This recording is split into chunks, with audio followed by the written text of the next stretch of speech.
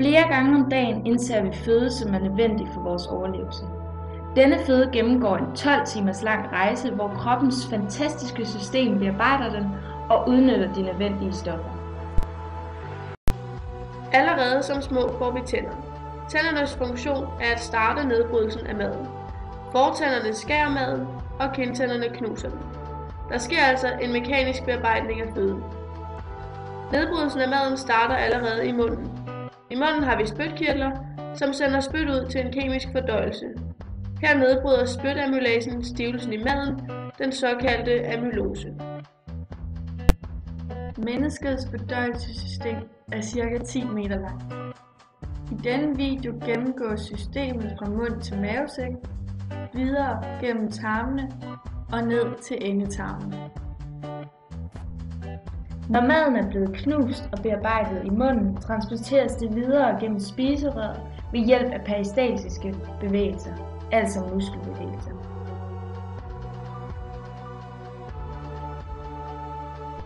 Disse muskelbevægelser er faktisk så kraftige, at man kan stå på hovedet og spise, og maden vil alligevel blive transporteret videre til mavesækken.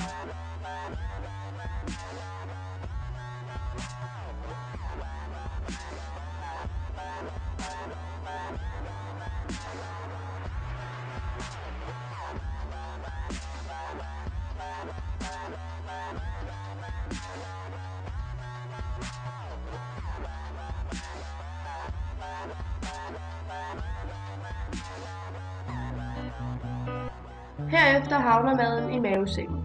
I mavesækken er der mavesaft, som hovedsageligt indeholder saltsyre. Saltsyren virker bakteriedræbende, samt danner det perfekte miljø, et surt miljø, for enzymet pepsin, der også findes i mavesaft. Pepsin er en katalysator for processen, der sker, når proteiner nedbrydes til kortkædede peptider. Hormonet gastrin fremmer produktionen af saltsyre, som opretholder surheden. Yderligere fremmes produktionen af mavesaft ved sanseindtryk, som at se, lugte og smage.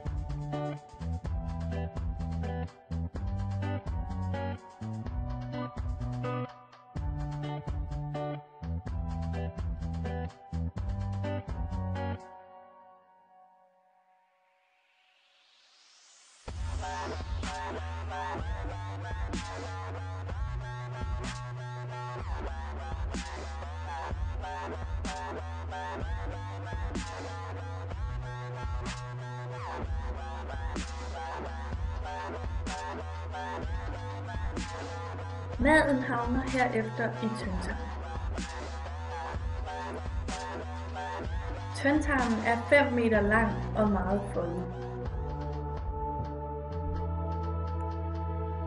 Disse folder gør, at overfladearealet er større, og der kan derfor optages flere forskellige næringsstoffer. De største folder kaldes for villi. I membranen er der også folder, der kaldes for mikrovilli. Tarmslimhinden udskiller derudover enzymer, der bruges i fordøjelsessystemet. Den første del af tyndtarmen kaldes for tolvfingertarmen. Her findes udførselsgange fra galdeblæren og bugspytkirtlen.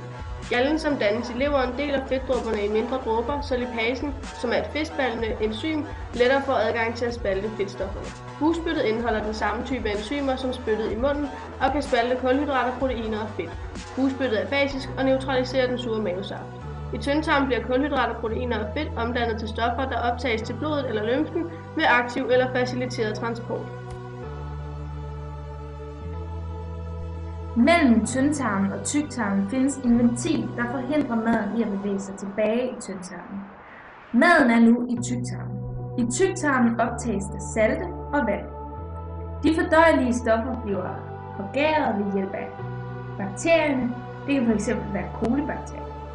Samtidig kan bakterierne danne noget af det K-vitamin, vi behøver, som har betydning for blodets evne til at stærke.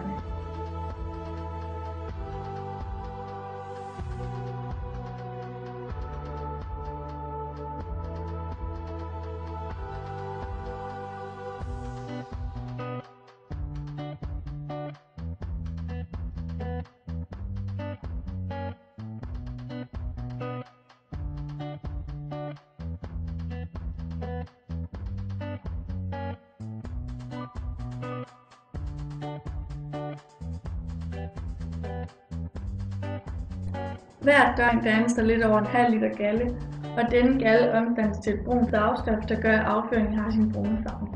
Afføringen består af en blanding af fordøjelige madrester, tarmbakterier og døde celler fra tarmens slimhinde. Her er ca. 3/4 bakterier. Afføringen kommer ud af endetarmen.